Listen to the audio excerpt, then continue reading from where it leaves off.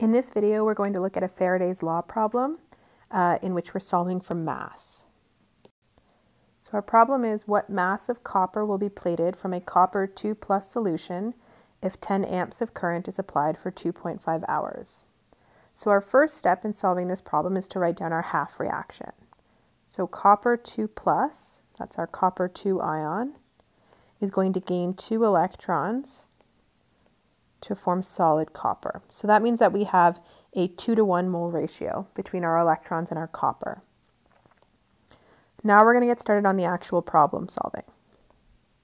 So our first step is going to be to turn that current and the time into the charge. So I'm going to do this in one line, but I'll break down what I'm doing in each step.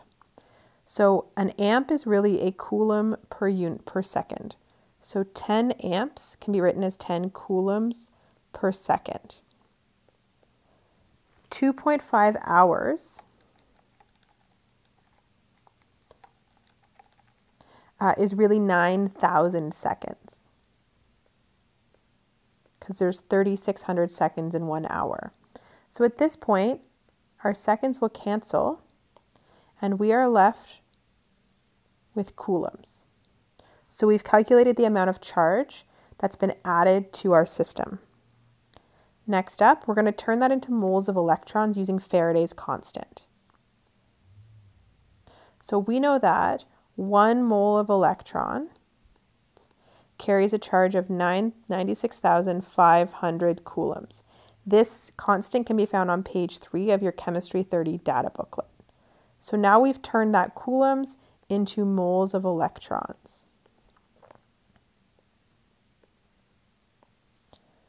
Next step is going to be to convert that into moles of copper. Because we're interested in the mass of copper, we need to get to moles of copper.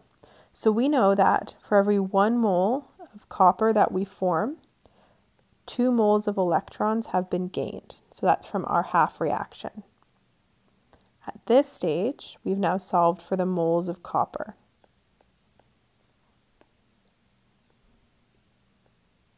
And lastly, when we're trying to solve for mass, we're going to use our molar mass. So we know that there's 63.55 grams of copper in 1 mole.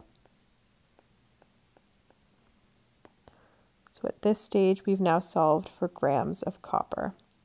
And our units will cancel such that we're left with only grams. And our final answer, we get 3 significant digits. So we're going to have 29.6 grams of copper.